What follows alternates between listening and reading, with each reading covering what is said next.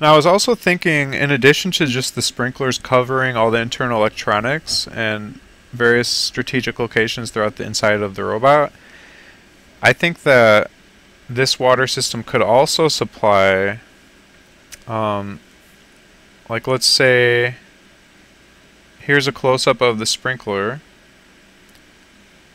and it could just have like a hole, and then it could be pressed up against the silicone skin, and it can just be like a little hole poked through, and it's just hugging the skin, and you just have holes poked, and so it will just trickle a little bit of water out at the skin, and so the skin will stay moist. It'll just kind of like sweat all the time,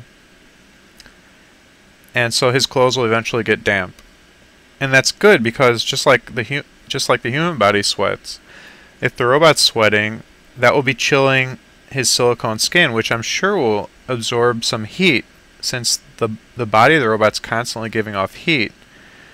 The robot's skin will get hot, and by wetting the outside of the robot's skin and clothing, air in the room that's blowing across the robot will actually chill the skin of the robot, drawing even more heat out of the system, which is good.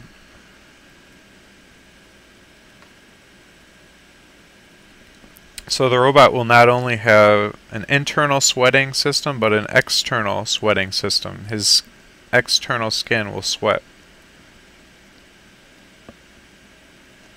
And here's just a close-up. This is going to be a water tubing, and I just poked a hole through it, and then this here is the silicone skin. And you can just poke a hole with a little sewing needle, and just enough for a little bit of water to make its way through over time. I'm not sure.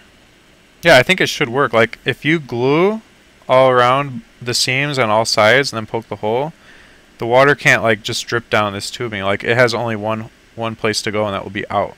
And if the water's under pressure, I think that over time a little bit would make its way through the skin. At least in theory. We'd have to test it, but I mean, it's definitely doable. It's definitely possible to make that happen. And so we could put like little sweat. I mean, the body has probably 100 sweat pores in a square inch of surface area.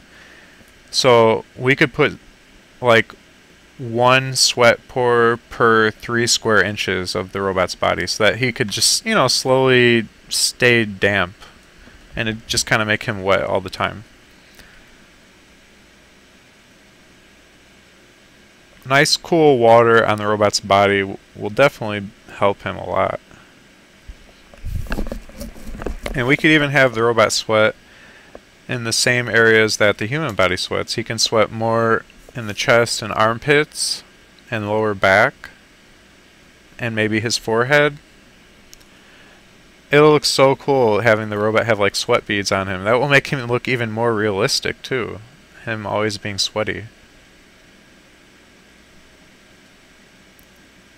Plus, we could always have that sweating feature be disabled if the robot's not doing much. So like the sweat lines as part of his water circulation system could have shutoff valves. So the sweating could then be optional. He can just sweat in demand when he needs additional cooling.